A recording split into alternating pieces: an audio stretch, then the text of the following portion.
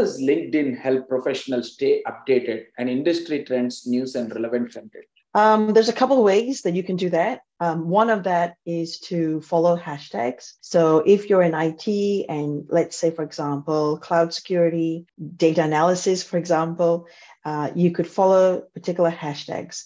And when you follow these hashtags, what happens is when you type in your search bar, the hashtag, then a whole bunch of things can be visible, from content to people to companies. So that's the good thing about the search function, is that with the search function, you will pull up different categories of information as suits you. So when you follow a hashtag, you not only find up-to-date news, you might find the companies that are in that space, you'll find the people that are in that space. So it's very useful, especially if you're new in that area, or you've changed companies and you just want to see what is happening.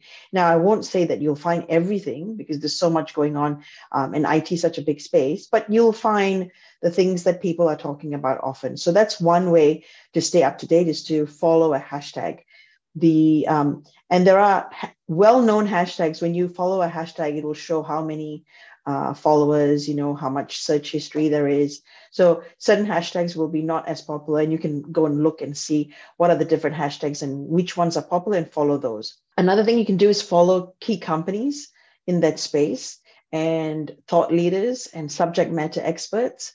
And of course, there are a whole bunch of newsletters out there now. A lot of people and companies are producing newsletters on a regular basis, LinkedIn included. And so these can be good sources of information. LinkedIn itself there's a lot of news being created as well within LinkedIn. So it's creating a situation where people don't need to go outside. You can stay on the platform and get everything that you need. And that can be useful for you to know what people are talking about, what is trending, and what is making the news at the time.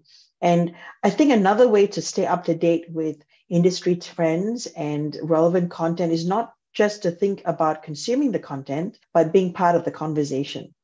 Okay, especially if you want to be known for a particular subject matter, or you want people to know your expertise in an area.